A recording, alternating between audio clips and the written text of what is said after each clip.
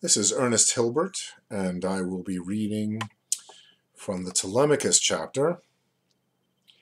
Happy early Bloomsday to everyone, and thanks to Ed Pettit, as always, and to Derek and everyone else at the Rosenbach for putting this together. So here's from the Telemachus chapter. Haynes, from the corner where he was knotting easily a scarf about the loose collar of his tennis shirt, spoke. I intend to make a collection of your sayings, if you will let me. Speaking to me. They wash and tub and scrub, agen bite of inwit, conscience. Yet here's a spot. That one about the cracked looking-glass of a servant being the symbol of Irish art is deuced good. Buck Mulligan kicked Stephen's foot under the table and said with warmth of tone, Wait till you hear him on Hamlet, Haynes. Well, I mean it, Haynes said, still speaking to Stephen. I was just thinking of it when that poor old creature came in. Would I make any money by it? Stephen asked. Haynes laughed. As he took his soft gray hat from the holdfast of the hammock, said, I don't know, I'm sure. He strolled out to the doorway. Buck Mulligan bent across to Stephen and said with coarse vigor, You put your hoof in it now. What did you say that for? Well, Stephen said, the problem is to get money. From whom? From the milkwoman or from him? It's a toss-up, I think. I blow him out about you, Buck Mulligan said, and then you come along with your lousy leer and your gloomy Jesuit jibes. I see little hope, Stephen said, from her or from him. Buck Mulligan sighed tragically and laid his hand on Stephen's arm. From me, Kinch, he said. In a suddenly changed tone, he added, To tell you the God's truth, I think you're right. Damn all else they are good for. Why don't you play them as I do? To hell with all of them. Let us get out of the kip. He stood up, gravely ungirdled, and disrobed himself of his gown, saying resignedly, Mulligan is stripped of his garments. He emptied his pockets on the table. There's your snot rag, he said. And putting on his stiff collar and rebellious tie, he spoke to them, chiding them, and to his dangling watch chain. His hands plunged and rummaged in his trunk while he called for a clean handkerchief. God, we'll simply have to dress the character. I want puce gloves and green boots. Contradiction? Do I contradict myself? Very well, then. I contradict myself. Mercurial Malachi, a limp black missile, flew out of his talking hands. And there's your Latin Quarter hat, he said. Stephen picked it up and put it on. Haynes called to them from the doorway. Are you coming, you fellows? I'm ready, Buck Mulligan answered, going toward the door. Come out, Kinch. You have eaten all we have left, I suppose. Resigned, he passed out with grave words and gait, saying, well nigh with sorrow, and going forth, he met Butterly. Stephen, taking his ash plant from its leaning place, followed them out, and, as they went down the ladder, pulled to the slow iron door and locked it. He put the huge key in his inner pocket. At the foot of the ladder, Buck Mulligan asked, Did you bring the key? I have it, Stephen said, preceding them. He walked on. Behind him he heard Buck Mulligan club with his heavy bath towel the leader shoots of ferns or grasses. Down, sir! How dare you, sir? Haynes asked, Do you pay rent for this tower? 12 quid, Buck Mulligan said. To the Secretary of State for War, Stephen added over his shoulder.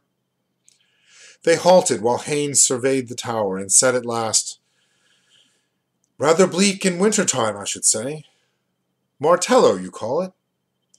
Billy Pitt had them built, Buck Mulligan said, when the French were on the sea, but ours is the omphalos. What is your idea of Hamlet? Haines asked Stephen. No, no, Buck Mulligan shouted in pain. I'm not equal to Thomas Aquinas and the 55 reasons he has made out to prop it up. Wait till I have a few pints in me first. He turned to Stephen, saying, as he pulled down neatly the peaks of his primrose waistcoat, You couldn't manage it under 3 pints, Kinch, could you? It has waited so long, Stephen said listlessly. It can wait longer. You pique my curiosity, Haines said amiably. Is it some paradox? Pooh, Buck Mulligan said. We have grown out of wild and paradoxes. It's quite simple. He proves by algebra that Hamlet's grandson is Shakespeare's grandfather, and that he himself is the ghost of his own father. What? Haines said, beginning to point at Stephen. He himself? Buck Mulligan slung his towel stolewise across his neck. Bending in loose laughter, said in Stephen's ear, O shade of Kinch the elder, Japhet in search of a father. We're always tired in the morning, Stephen said to Haines. And it is rather long to tell. Buck Mulligan, walking forward again, raised his hands.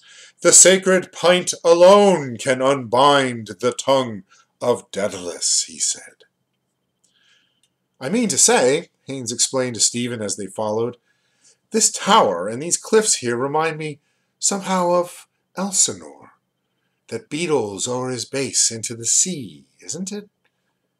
Buck Mulligan turned suddenly for an instant towards Stephen, but did not speak. In the bright, silent instant, Stephen saw his own image in cheap, dusty mourning between their grey attires. It's a wonderful tale, Haines said, bringing them to halt again. Eyes pale as the sea the wind had freshened, paler, firm and prudent. The sea's ruler, he gazed southward over the bay, empty save for the smoke plume of the mailboat vague on the bright skyline, and a sail tacking by the Muglins. I read a theological interpretation of it somewhere, he said, bemused. The father and the son idea, the son striving to be atoned with the father. Buck Mulligan at once put on a blithe, broadly smiling face. He looked at them, his well-shaped mouth opened happily, his eyes, from which he had suddenly withdrawn all shrewd sense, blinking with mad gaiety. He moved a doll's head to and fro, the brims of his Panama hat quivering, and began to chant in a quiet, happy, foolish voice. I'm the queerest young fellow that you ever heard. My mother's a Jew, my father's a bird. With Joseph the joiner I cannot agree, so here's to disciples and Calvary. He held up a forefinger of warning. If anyone thinks I'm not divine, he'll get no free drinks when I'm making the wine, but have to drink water and wish it were plain that I make when wine becomes water again. He tugged swiftly at Stephen's ashplant in farewell, and, running forward to a brow of the cliff, fluttered his hands at his sides like fins or wings of one about to rise in the air, and chanted, Goodbye for now, write down all I said, and tell Tom, Dick, and Harry I rose from the dead. What's bred in the bone cannot fail me to fly, and Olivet's breezy, goodbye now, goodbye. He capered before them down towards the 40-foot hole, fluttering his wing-like hands, leaping nimbly, Mercury's hat quivering in the fresh wind that bore back to them his brief, bird-sweet cries. Haines, who had been laughing guardedly, walked on beside Stephen and said, We oughtn't to laugh, I suppose. He's rather blasphemous. I'm not a believer myself, that is to say. Still, his gaiety takes the harm out of it somehow, doesn't it? What did he call it? Joseph the Joiner? The Ballad of Joking Jesus, Stephen answered. Oh, Haynes said. You've heard it before? 3 times a day, after meals, Stephen said dryly. You're not a believer, are you? Haynes asked. I mean, a believer in the narrow sense of the word. Creation from nothing, and miracles, and a personal God. There's only one sense of the word. It seems to me, Stephen said. Happy Bloomsday. Bye-bye.